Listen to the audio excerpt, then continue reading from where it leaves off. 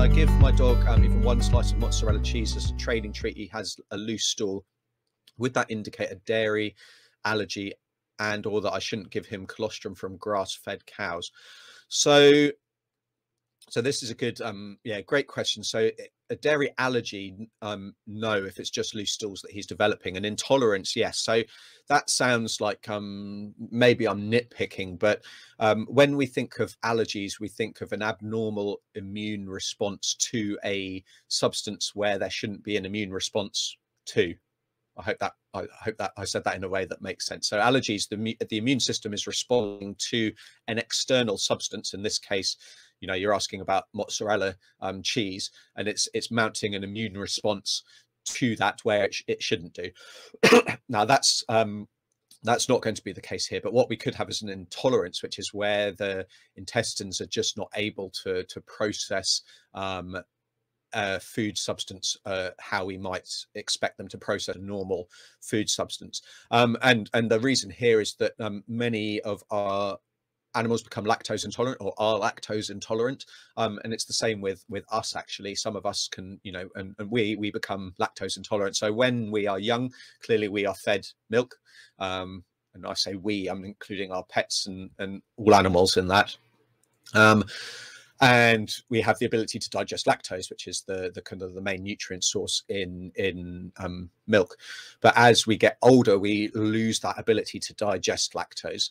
So that then means that if we are giving a lactose source, then that can cause diarrhea. So what happens is that stays within the gut, doesn't get digested, and it actually draws water, extra kind of water, into the intestines, and then we get some diarrhea.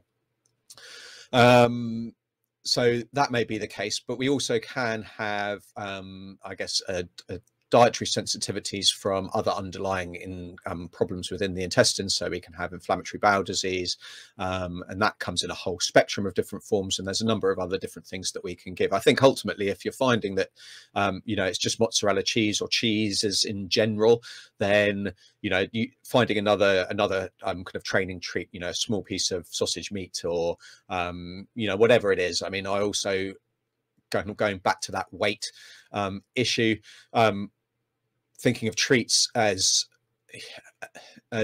a way of, I guess, bonding with our dog, and it's important that they enjoy their treats. But if it's just a general treat, then we can give things like carrot sticks, broccoli heads, green beans, air pop popcorn, plain rice crackers, things that are your dog will still find kind of tasty, they'll still enjoy, but are very low fat, low energy, and are healthy as well. Now, when it comes to training, clearly we want something that's really going to motivate our dogs. So yeah, finding something. So cheese is something that is commonly used. It is very high fat, and there is this problem with lactose tolerance.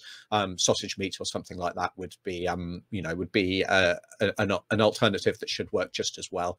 Itching, licking, biting, rubbing, chewing, gnawing, and infection are all symptoms of itch. But what causes an allergic reaction in the first place? Find out in this next video.